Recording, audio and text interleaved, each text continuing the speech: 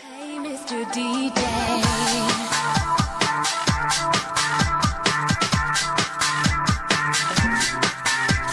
Every song people are just so into. Different things for everybody to enjoy. There's not a moment that there's not action. It's non-stop. There's so much to look at and so much to listen to. It's so eclectic. She has a visual sense that is incredible. Her icon status is so well deserved.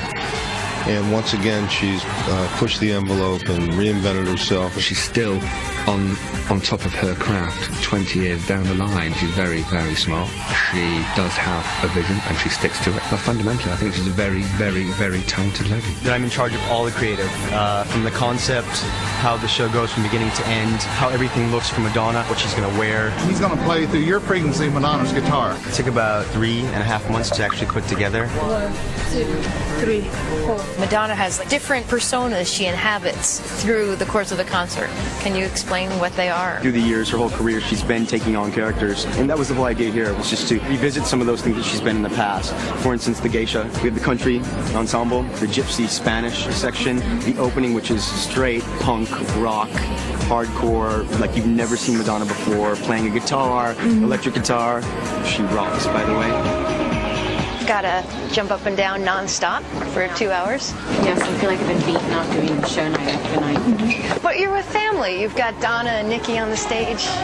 All your dancers. That's true. I do have a lot of support. I think the one thing that I've really noticed is she and I, and as well as Donna, we became women together. That's probably one of the biggest blessings, is to look at her and go, you know, look at all this time we've been together and we're still doing it and they still like it.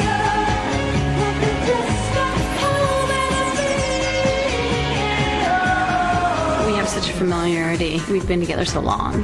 We didn't even rehearse Holiday that much together. We know where to stand with each other. It's just always there. It's automatic. We're all limping through the show right now. Yeah, and then you've got to do your 16 knee bends, which I count on. Yes. Good show, you guys. Great. Thanks so much. So, are you looking act natural? After doing, you know, an almost 2-hour show, the final thing that we have to do is 16 deep knee bends and sing. I go into like a Zen kind of trance and just let God lift me up through the whole thing. Are you looking forward to this show in Detroit? Or your hometown on HBO? Yeah, I am. I'm looking forward to my dad seeing the show. Yeah, where your whole family come out to check it out? Definitely. Cousins I haven't seen in 20 years. The show that she would put on in Detroit would be 150% better than every other show on the tour, which are already brilliant.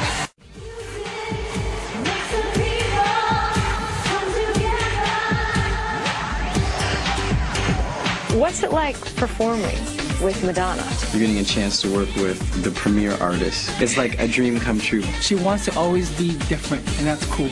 Why she is where she is because she is a perfectionist, and she's meticulous, and she's very intelligent. And she knows what to do to make a good show. I feel so blessed that I get to play all these different parts in her show. Hey, Mr. DJ. Being able to put on a costume and a lot of makeup and just, you know, come out there with an attitude. I love that. What would surprise people about Madonna? She's funny. She's got a good sense of humor. Oh, exactly, totally. And you should watch her do yoga.